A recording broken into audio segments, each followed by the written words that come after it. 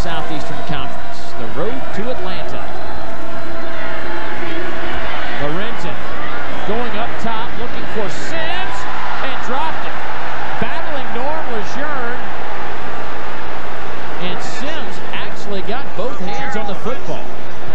He did. He got a little face guarded by the defender, but it was incidental contact. They released Sims up the sideline and get him isolated on Lejeune. A little bump there at the end, maybe. But he put the ball in the breadbasket again, just couldn't quite bring it down. You know what? I think that was a pretty good play by Norm Lejeune. Yeah, he kept himself from putting his hands on the guy, and that's what you can't do. You can't put your hands on him. Artus Pinner driving. Artus Pinner is not a big guy, but he's got a lot of strength. 215-pounder, 5 feet 11, and just keeps the legs turning.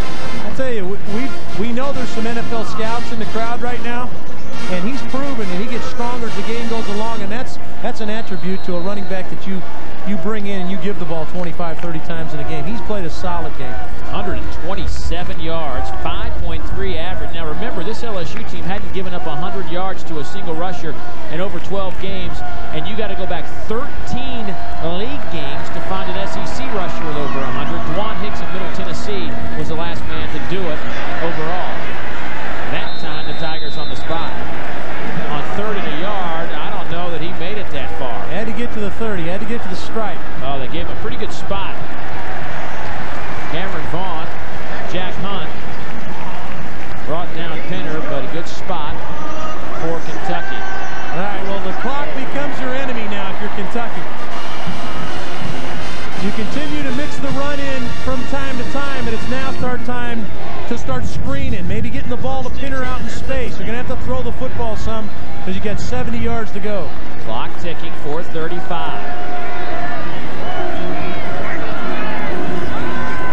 Lorenzen goes up top, looking for the speedster Sims. That time he was battled with, and a flag comes down. Randall Gay was on the coverage.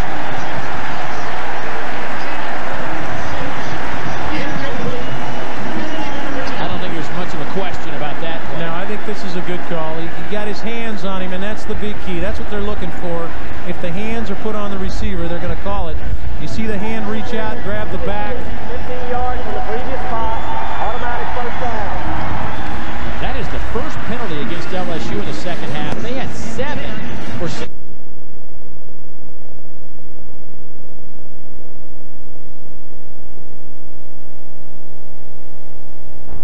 Hi, folks. I'm Bill Wheels Simon. See that trailer? That puppy's full of all sorts of... Ball rest at the 45. High formation. Lorenzen hit and dropped at the 38. Lavallee and Turner will get credit for the sack, and that's the Tigers' first sack of the big lefty, Jared Lorenzen. LSU's come to the realization if they're going to get the big guy down, they're going to have to come with pressure. And they come again with 6 people. And they're able to wrap him up, give him no escape routes, and knock him down. Only a 2-man pattern. They only had 2 people out for Lorenzen to throw to. And credit the corners. Blanket coverage. Second down at 17 now. That quieted the crowd down. Here comes more pressure. Lorenzen and Abney gets taken to the turf, and a flag comes in from the line judge on the far side. Boy, Abney just went airborne. Jeremy Lawrence. Now, it doesn't take a lot to knock him up. No, but that's what the linebacker's job is to do. He's going to hover in the middle, and he's supposed to knock off crossing routes. Now, he didn't realize the ball had been already delivered, but that's his job. On the defense, penalty will be enforced at the spot of the foul. It will be an automatic first down. The reason the umpire did not make that call, and he's standing right there. You'll see him run by the umpire. Yeah, you say, well, why didn't you make that call? He turns and he's looking at the offensive line. He's watching for holding and things like that. It's the line judge that has to make that call, and he made the right one. Boy, this crowd, they've been on edge this entire second half.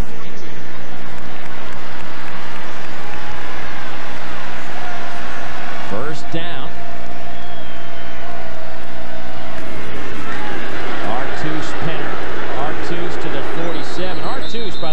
He went over 100 yards.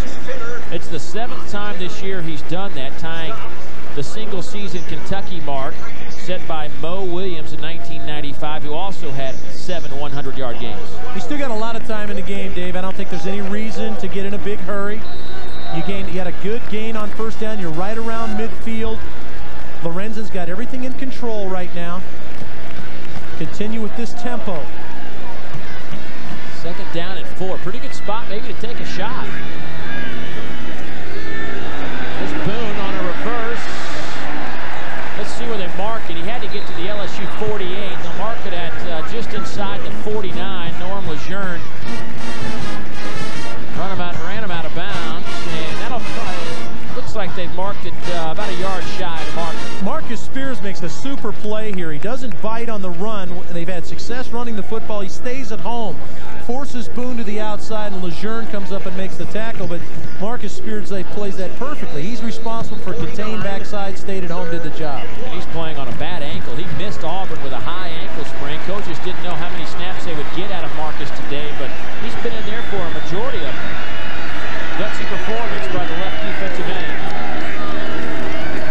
Penner on 3rd and short, and a face mask.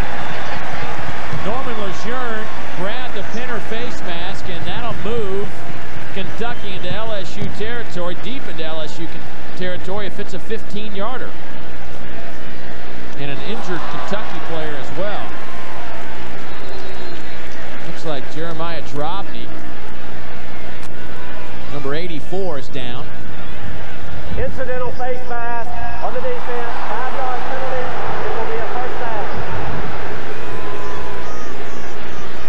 Well, whether it's incidental or he meant to grab it, it results from 5 yards to 15 yards. You be the judge. Looks like he may have pulled him down by the mask, but he tried to get his hand off of it. Nevertheless, that extends the drive. You get the first down, and you know, we've seen this a couple times. Defenses have helped the offense. Early in the half, it was Kentucky had a couple face mask penalties. Now Nick Saban's defense comes up with a bad play on the face mask. I'll say this, after the game, Nick Saban will speak about his penalties as either the reason they maybe lost this game or a contributor to why this game was so close. 7 in the first half, and on this drive, they've had 4 penalties already, and that's something he just cannot stand. Well, certainly in this situation too, Dave. The game is on the line, and I don't think, if he had a choice to make, I think he would like to see his defense out there trying to save the game for him. So he's got the unit on the field that he wants out there. They just have made some mistakes here in this drive. Well, LSU has a tough road to go for an SEC West crown. Defending champs. They've only lost once, so the race is theirs to lose, but they've got some tough football games coming up. After this one, it's Alabama, Ole Miss, and Arkansas. Arkansas playing pretty well. Of course, leading South Carolina was our last update. But that's a tough place to go, too, Dave. You got to go into Fayetteville and play at Razorback Stadium, the last game of the year with the SEC championship possibly on the line. Arkansas, by the way, leading South Carolina 23-0 in the 4th quarter.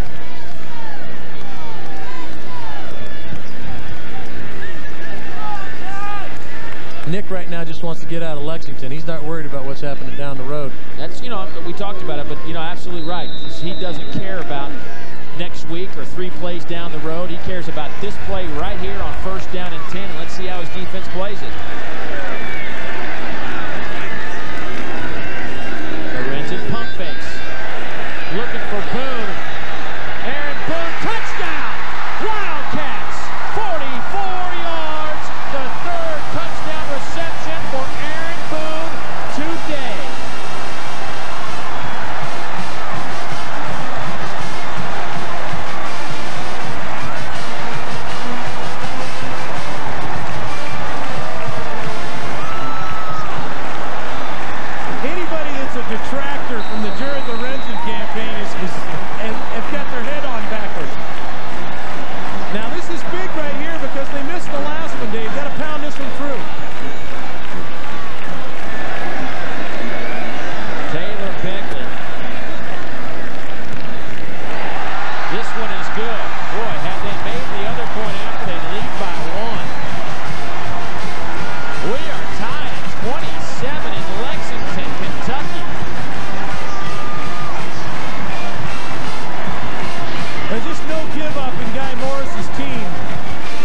They continue to pound the run, but look at the offensive line step up here. Look at all the time for the big fella to deliver. And again, a nice soft ball. Good pump fake to the outside, pulled the safety out of the middle of the field, and then laid it up. And this isn't easy. Boone gears down and makes the catch.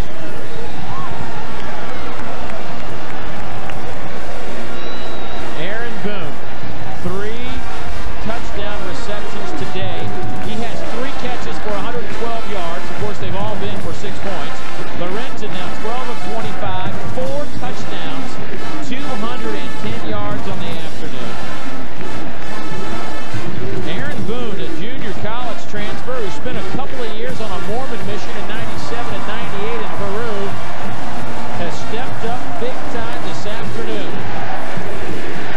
Lorenzen now this season with 24 touchdown passes, 3 interceptions. He puts his people up the bat, Davey. He's lofted a few balls, and people may say, well, they're thrown behind. No, he's putting his guy up the bat. He's put Boone up the bat 3 times. He's answered the call all 3 times, and that's a quality of a quarterback. He trusts his people to make plays. The offensive line steps up. Boone steps up. We're tied. Let's see how LSU can respond. 2 great returners in Henderson and Davis. This looks like Henderson will have the chance from the 3. Devery Henderson runs into a blue jersey at the 18-yard line. Raymond Fontaine on the stop. Let's check in with Buzz. Buzz, I got to ask you, how loud is it down there? Boy, it is crazy down here right now, Dave, but I think a real good indicator is going to be how much confidence Nick Saban has in his young quarterback right now. His defense is so strong. Does he keep the ball on the ground, try to get a couple of first downs and get to OT, or does he let the young guy take a couple of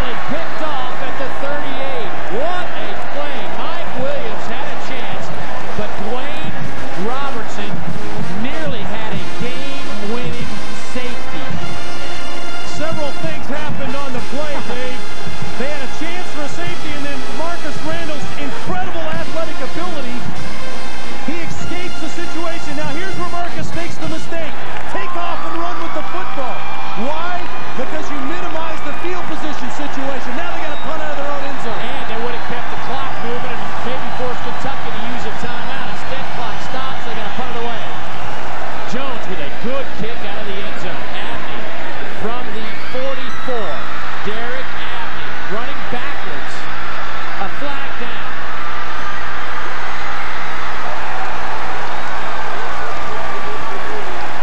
They will move it back. And Kentucky with another bad play on a punt return. Dave, they have had, I've seen a lot of yellow flags on returns today by Kentucky. Maybe their worst day in that aspect. Yeah, it really has been. And they have so much confidence in Abney that everybody's throwing, trying to make a block. Incidental face pass on the kicking team. 5 yards, added to the end of the line. It'll be a first down. How about that? I stand corrected. Guy Morris was on the field about ready to go after somebody, like everybody in this crowd, and you get a face mask. Well, fortunately, the guy was going to go after gets to go home fairly unscathed. But they have so much confidence in the return team that they all are throwing, making blocks, and Abney, just a terrific player. Wow, what a break. What a unbelievable break.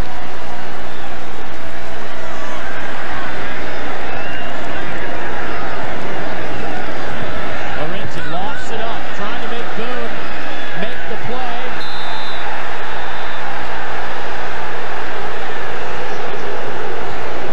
Norman Lejeune on the coverage. We've got a wild one going on in Lexington. How about this call? They're in field goal range. You know, I think the officiating crew's done a super job today, Dave, but I think they missed this one. I hate to say it, but he impeded the receiver from coming back to make the play. There's Taylor Begley, the field goal kicker. 8 of 12 coming into today. He's waiting on the sidelines. Boone could not hold it. Late flag. Jack Hunt will be called for pass interference.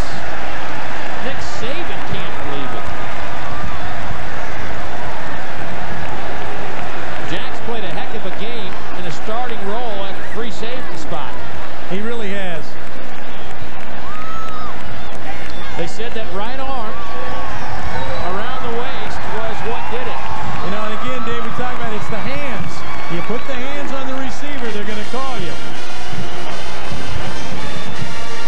Buzz, you have more down the sidelines. Yeah, earlier in the half, Taylor Begley told Mark Nelson, the special teams coach, he thought he was good from 42 yards on this end of the field. I don't know how much leg he's got left. He's been kicking all half. R2 spinner. R2 spinner inside the 15. LSU with 2 timeouts remaining. Kentucky with 1. Clock ticks.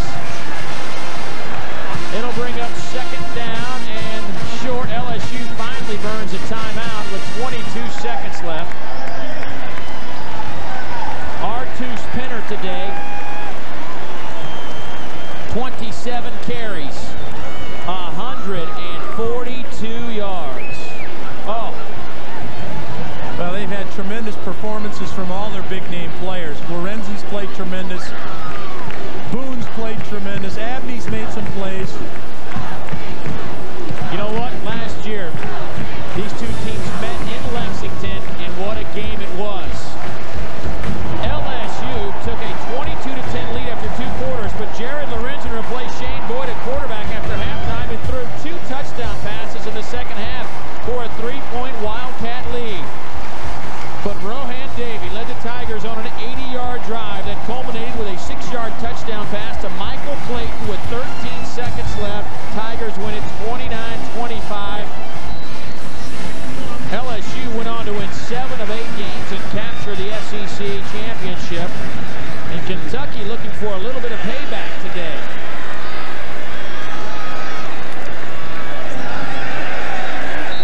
Setting up for the field goal.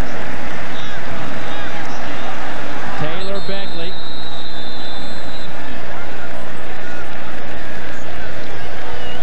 The redshirt freshman out of Danville, Kentucky, about to attempt the biggest kick of his career with 15 seconds left. Kentucky spends their last timeout. Ooh, and Brent Peace is not happy with Jared Lorenzen about something. Maybe it was the timeout. But Taylor Begley, 8 of 12, kicking the football. His long is 49 yards. That shouldn't be an issue from where the ball is at the 12-yard line. But as a Kentucky boy growing up, you know he's dreamed about this. And he is about to make his way on to the football field. Buzz. Dave, we've seen a lot of comment in the NFL about when do you kick it. A lot of folks have chosen not to kick it on third down, and they've gotten burned. Kentucky's got the first down with 15 seconds left on the clock. If he misses, he'd still get another crack, it would seem to me. I couldn't agree with you more, Buzz. I think that's a great call. They got 15 seconds. They got a bad snap. If the ball doesn't cross the line of scrimmage and Kentucky recovers it, they'll have another opportunity. Or if it's a bad snap, your holder just falls on the football and you line up again and hit it. Now, they don't have enough time. There's 15 seconds left. 29-yard field goal for the win.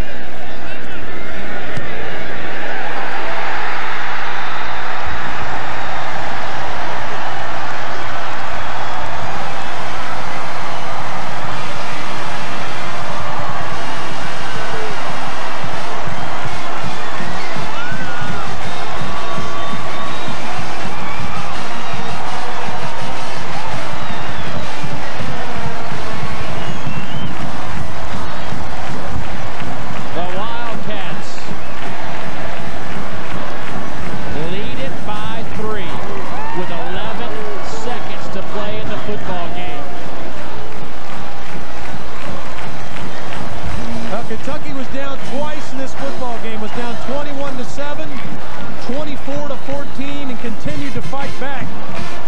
And now they're 11 seconds away from going to 7-3.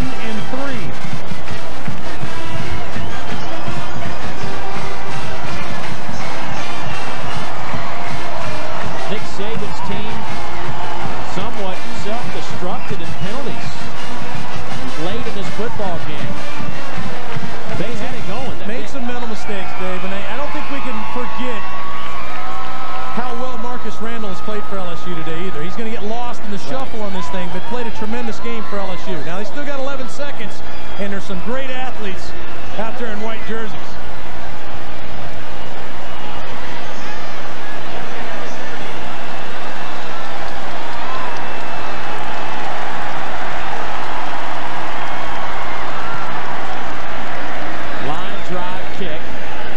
Go to Henderson. He will run out of bounds in a hurry with 9 seconds left. What a difference it is from sideline to sideline if you're a coach.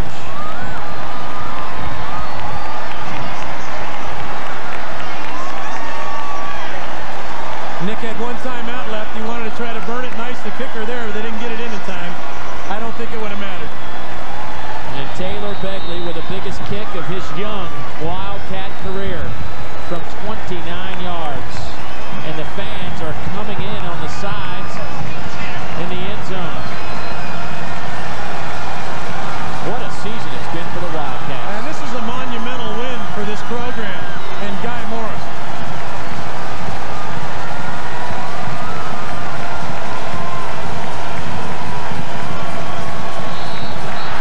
Whistle blows. Steve Shaw stops play.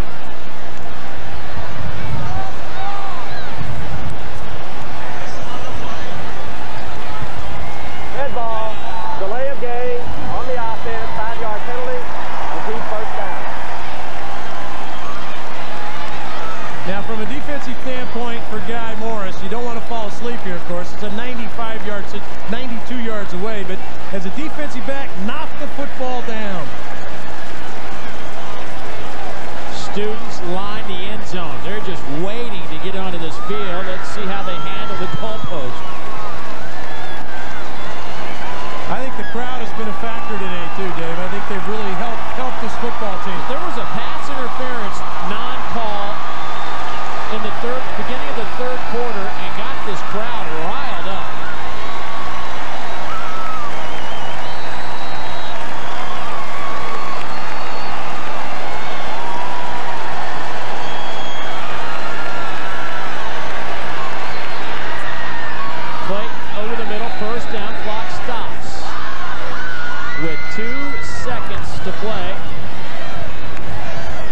Guy Morris just got some Gatorade dumped on him. I think he'd feel a whole lot better had the clock ran out. Yeah. I'll tell you what, the Gatorade guy, you got to go get you another bucket, because one bucket ain't going to do it. They got to go get him another bucket to get that guy.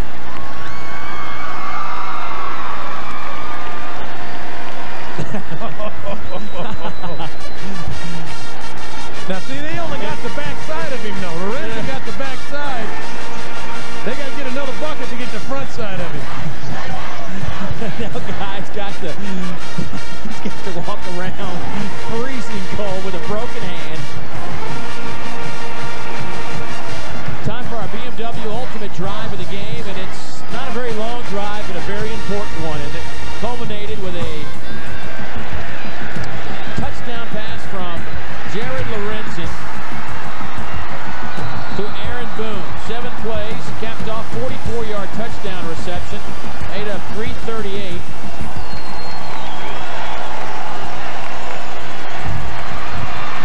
Randall, as time expires, lets it fly.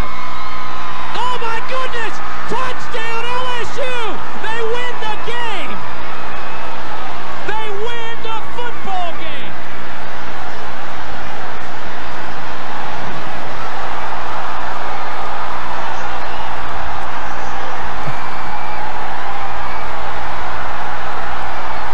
The most shocking, improbable, unbelievable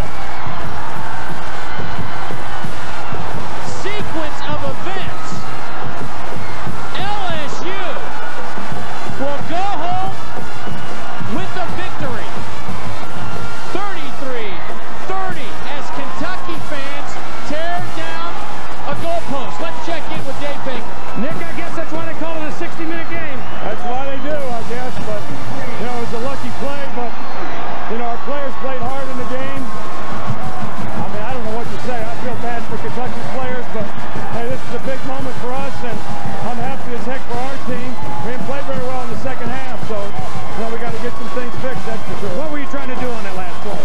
Well, we're just throwing what we call Berlin, where we send everybody down the field, heave it up as far as we can, tip it up, have one guy keep running, and never caught it. Everybody talks about how tough it is to defend a championship. You've got to have something like this happen to you sometime along the road. Well, sometimes you got to be a little lucky, and I think that was our luck right there. All right, Coach. Thanks a bunch. Hey, thank you. All right, take care. That's Nick Saban. Oh my goodness. Let's go back and take another look. Well, every team has this play. Buy some time for the quarterback and then hang it up. And what you try to do is tip the ball to one of your players beyond. And Henderson is right there. It's a Sunday hop right in his hands. As a defensive back, we talked about it before the play happened. You got to knock the ball down, not up. They went for the interception. The ball bounds off. It's just like a volleyball play. And Henderson, who's had a monster day today, is there to make the play. 5 catches, 201 yards for Henderson and 3 TDs. Marcus Randall. And Dave, the amazing thing is, after the big play, the students are stunned. Marcus Randall with a gutsy performance as we look at Guy Morris in disbelief. Jared Lorenzen in disbelief. Well, they're not the only ones in disbelief, because one end zone of the crowd had come out on the field and we're going to tear the goalpost down. They're just now finding out what happened. Well, let's put this in perspective now. Obviously, one of the most shocking games in SEC history, but LSU retains the top spot in the SEC Western Division. They go to 4-1 in league play. Kentucky had a chance to win their 7th game of the season, but the senior, Ronnie Riley, shows some of the emotion of the Kentucky Wildcats. A 75-yard touchdown.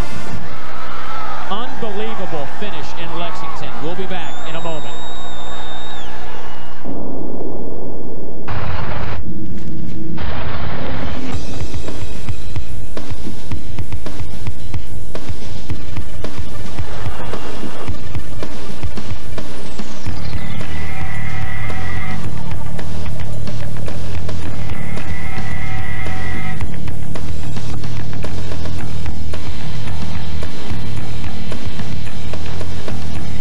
Visit your local BMW center for a test drive.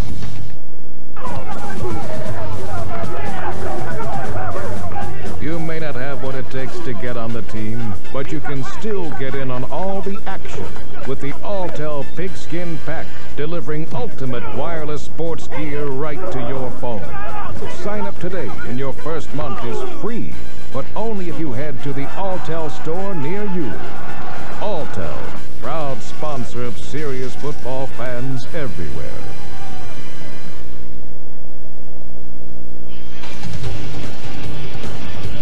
SEC football has been brought to you by Alltel. Are you connected? By Pizza Hut. So much variety. The best pizzas under one roof. By Advance Auto Parts, where the best part is our people. And by Chick-fil-A. We didn't invent the chicken, just the chicken sandwich. One of the most incredible things I've ever seen in Southeastern Conference football. LSU with a 75-yard, call it a Hail Mary, call it whatever you want. You were just telling me at the break, that's why the debate rages about whether you kick it with no time left. Well, it should have run it down and kicked the field goal. Hindsight's 20/20, but we talked about how LSU's got a tremendous amount of athletes on the field, and they're never out of it. Henderson proved that one to us. Don't forget, next week, we don't know our game, but check jpsports.com. LSU wins at 33-30. For Dave Archer, Dave Baker, I'm Dave Neal. So long, everybody. We'll see you down the road.